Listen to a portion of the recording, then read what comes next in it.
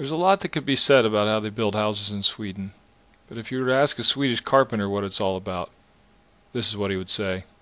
Everyone falls with the same thing. Everyone falls with the same thing.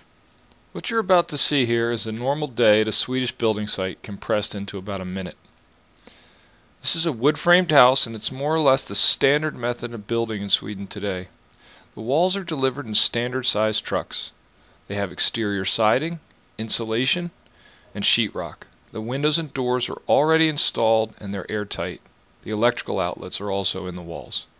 All the work on these walls has been done while the walls are lying flat in a factory. There are only 4 men needed on the job site while this building is being built, in addition to the crane operator. 2 men prepare the walls for lifting and attach the hooks to webbing points installed at the factory, and the other 2 place the walls on the building itself. This method of construction is what manufacturers would call lean. There's very little waiting, no double handling, everything arrives in time and in the needed quantity. The builders have tried to eliminate waste, and the goal is to put the roof on in one day. The roof has been built on the ground and it's set as a sub-assembly.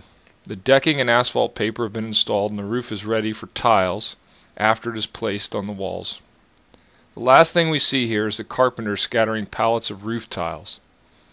This is a completely normal way to build a building in Sweden today.